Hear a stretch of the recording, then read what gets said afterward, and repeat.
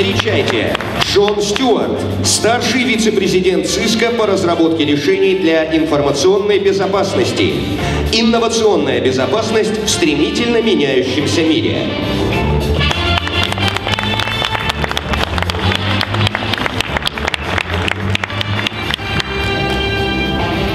First of all, I wanted to thank the translators, because if I were to try and speak in Russian, this would be the shortest talk we would have. I studied Russian for 6 months, 25 years ago, and I remember almost none of it. It is great to see you all, and it is great to be in Kiev. This is my first visit to the Ukraine. It will not be my last. I have enjoyed seeing your city for a few hours yesterday. I enjoyed the welcome that we were given every single place that we went. And as I look out among all of you, I'm smiling because you all look much younger than I do, which means you have a vibrant future in the IT and certainly in cybersecurity here in the Ukraine, which means I need to come back. I'm going to spend a little bit of time talking about my experiences over 27 years of doing computer security. I started it in 1988 when the internet was barely born. And I've seen the changes that have happened all the way through to today. One of those changes is happening right here. This conference has about 1,300 people, 1,300 people registered. And I am pretty certain you each have at least 2, if not 3 or 4 or 5 computers, phones, tablets, or something that connects to a network. In 5 years' time from now,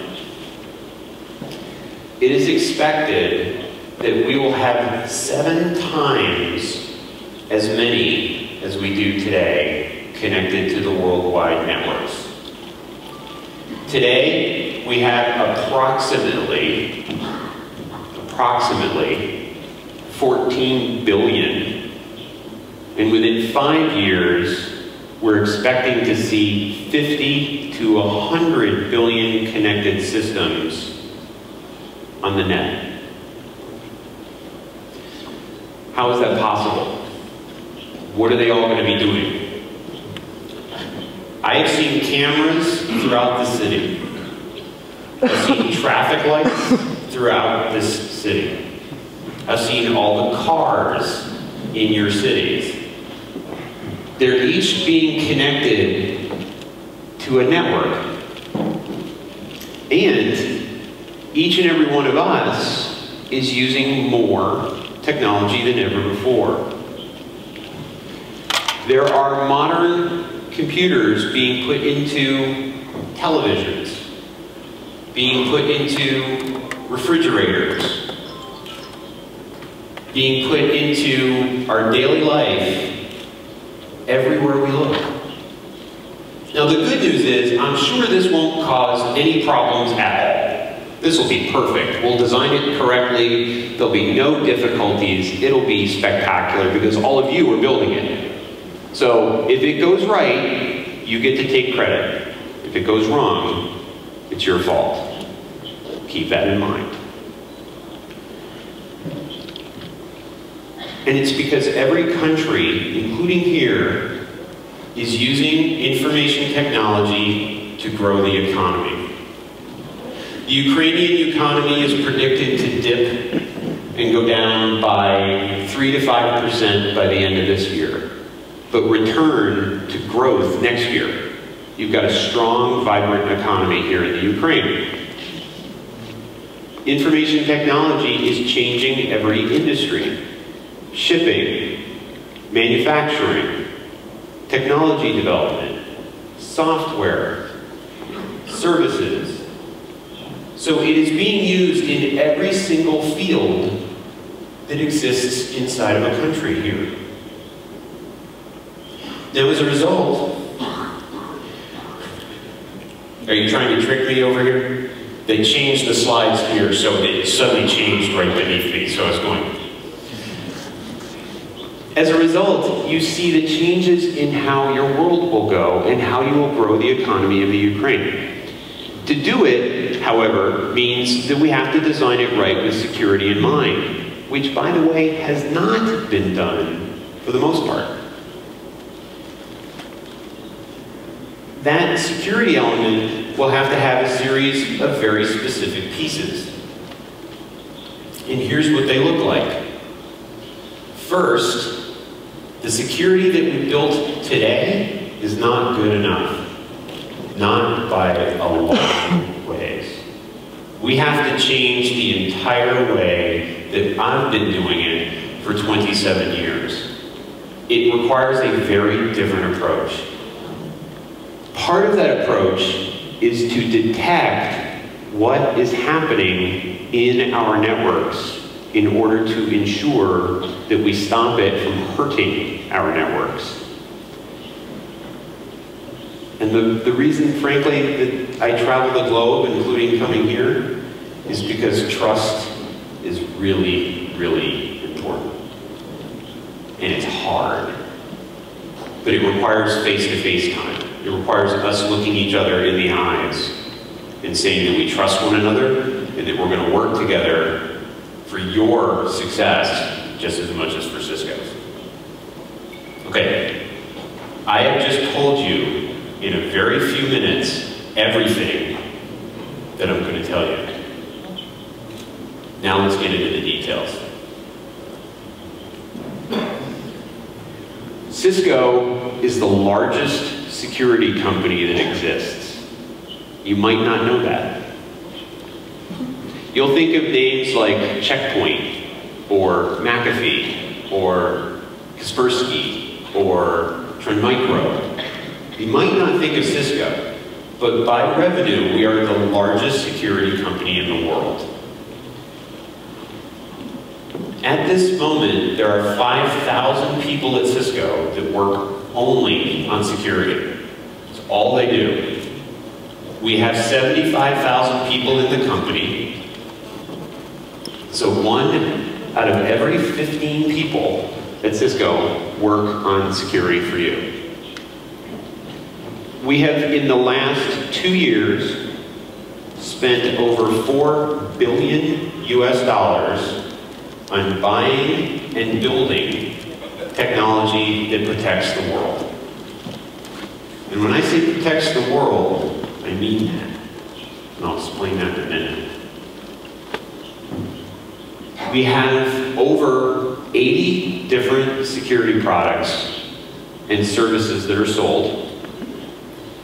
And we operate in 110 countries worldwide.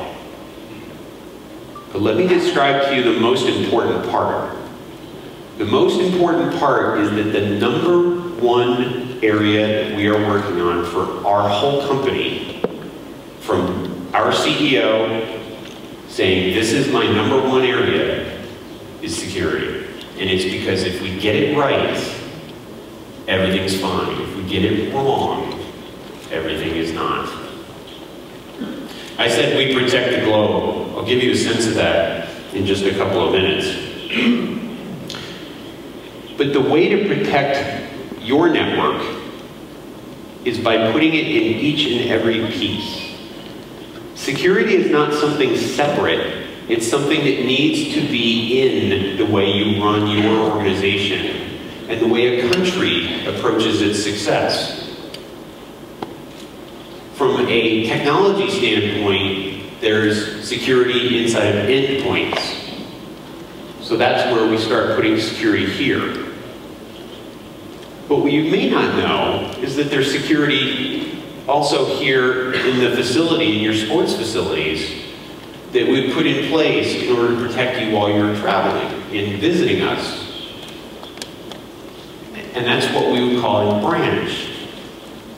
We then move to the campus, where your buildings, our buildings, my campus, has security embedded in the network. And then move on to data center and cloud, and ultimately the way we operate the entire company. This took us 10 years to get right. So it's not like you can just do it slowly, and it's not like you can just do it tomorrow. It takes time to get really right. Now, what does really right look like? Cisco's been here in the Ukraine since 1998. We've grown our business successfully with each of you. And even though there have been changes here since we first started the business here in the Ukraine, one of the things that's been really successful is the networking academies here.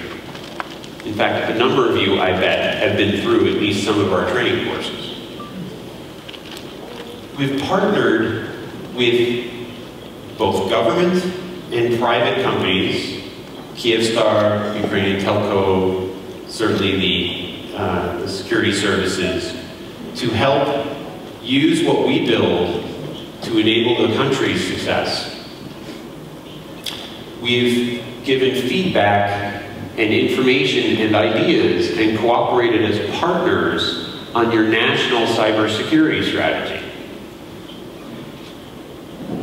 We've got team members locally that work inside of the information security group here in Ukraine. And last, we're partnering with your computer emergency response team.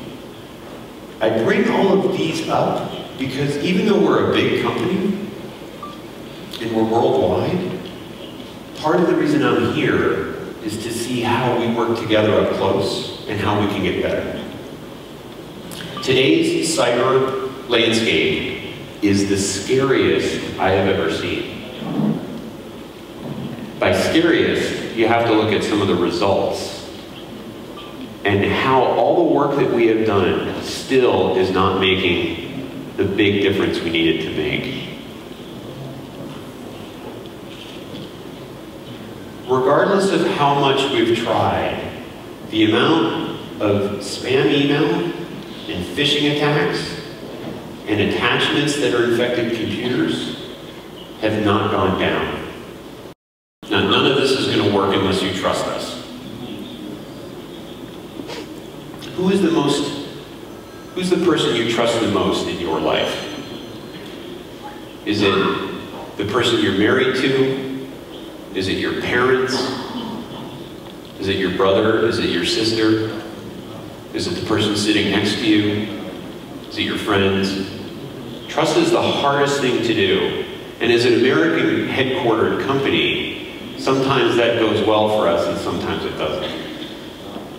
But trust is really critical. And I've learned being here that coming and visiting you and asking questions about what is the Ukraine going through, what are Kiev citizens going through, where's your history. I've learned so much in the last 24 hours, including all of your history of how this city was even built, that you deserve to know why you should trust Cisco to help you. We published this on a website called trust.cisco.com. We published it so all of you could hold us accountable as the best company you can work with. That's what my goal is. That's what our company goal is that you look to Cisco and go, that is the best company I can ever work with. They're the best people, it's the best technology, they give us the best value, they work hard, they're committed to Ukraine, they're committed to me, they're committed to my company. This was only just published 6 months ago. It's a universal set of statements that says why we will protect you. I get asked many questions. I get asked, for example, does Cisco put software in our products that help a government take information or steal information from you? I've been asked that question. It's a very fair question. No, we don't. We will not. How are you designing your products to be better? We commit to you that we'll design them with security in mind as we build them. It's a phone, or it's a router, or it's a data center server, or it's a firewall. All of them will be designed with security in mind. We'll be transparent to each of you. Here's what it is we do, and here's how we do it. And then we'll be accountable. Things will go wrong. I promise you this. We are building so many products that we will make a mistake in how we build one of them. If anyone in the room has never made a mistake, raise your hand. I suspect that at least all of you have made one. I know I have. But being accountable and fixing it is what matters. So this is how we actually build, in my opinion, how we build and earn your trust as a company. Because it's not just about building something, it's how we build it. There are employees here that are working on products of the future. There are employees in India working on products of our future. There are employees in China working on products of the future, all for Cisco. And we had to design in a much better way to make it harder to break into products that we build and make you safer in the process. To give you a sense of how important this is for you, you and I both know that hospitals, transportation, water, food, all of those will rely on IT technology in the future. So we better get this right. Because if you're going to a hospital, which I hope you don't have to, but if you do, and they're about to use technology to help you, it better darn well be correct in order to make sure that it doesn't go wrong for all of us. So I told you everything I was going to tell you at the beginning. Now I've given you some of the details. Now I want to summarize it very quickly.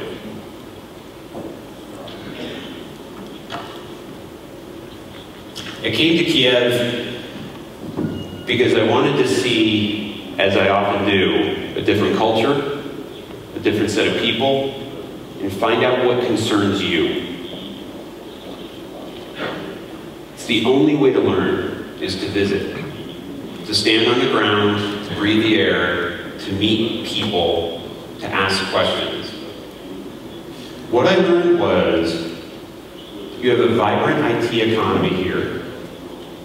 You're going through a digital transformation as a country. You have some concerns on national security. You've got an incredible amount of technology being used here in your cities. You have a very young IT team, and I see all of you very much smiling about that.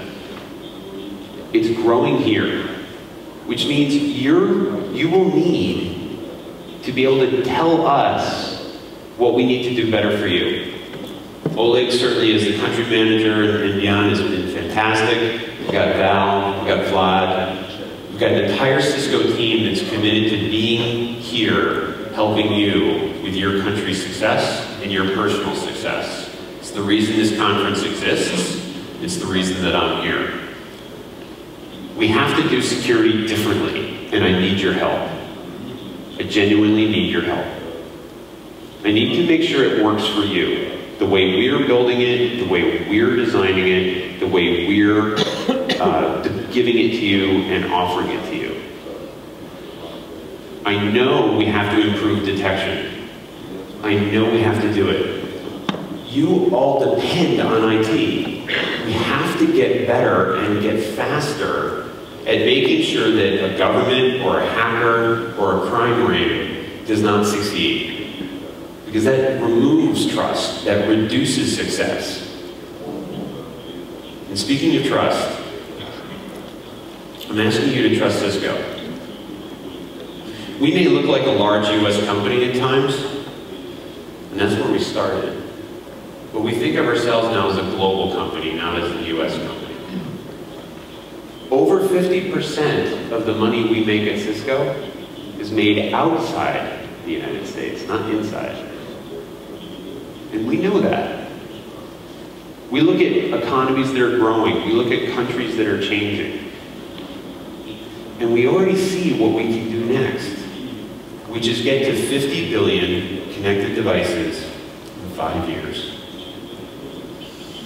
But none of that will work unless we get security right, which is the reason that we've embedded in our lives. It's the reason it's Cisco's #1 priority. It's the reason we have spent so much money building the technology that we have today.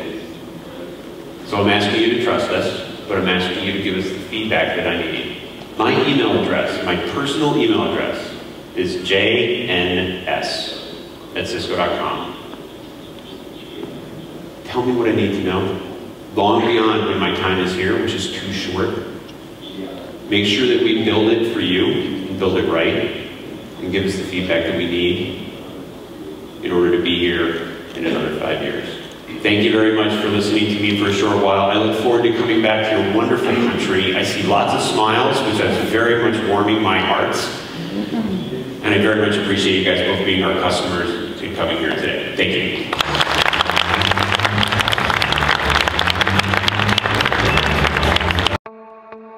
Специалисты с международно признанной квалификацией CCNA способны проектировать, настраивать, а также эксплуатировать компьютерные сети и соответствующее оборудование как небольших предприятий, так и огромных интернет-провайдеров. Среди них можешь оказаться и ты. Начни свою карьеру инженера сетевых технологий в IT-сфере вместе с Cisco.